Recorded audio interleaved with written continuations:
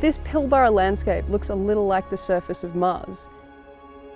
So it's appropriate that what we found here not only has implications for the origins of life on Earth, but also for the search for life on Mars.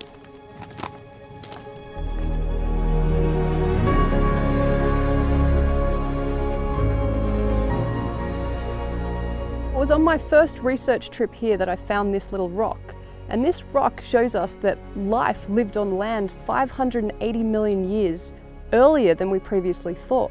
It also shows that hot springs were forming 3 billion years earlier than we previously knew.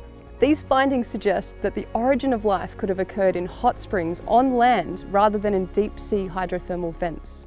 Right 3.5 billion years ago. You've got microbial textures with geyserite within millimetre scale sitting on top of it. This is a real shift in the way we think that you can't make life in the oceans. It had to be on land. And what we found in these dresser formation hot spring rocks, they have the right chemistry for origin of life studies.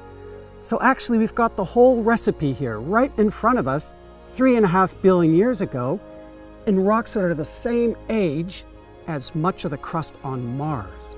And so we can use this information to guide about where to search for life on the red planet. And hot springs on Earth, we know all through the geological record now, have signs of life and the right chemistry for origins of life. So if you're going to go to another planet, those are the two ingredients to search for. And we have a place that has hot spring deposits of this age on Mars. And we just think that's so exciting.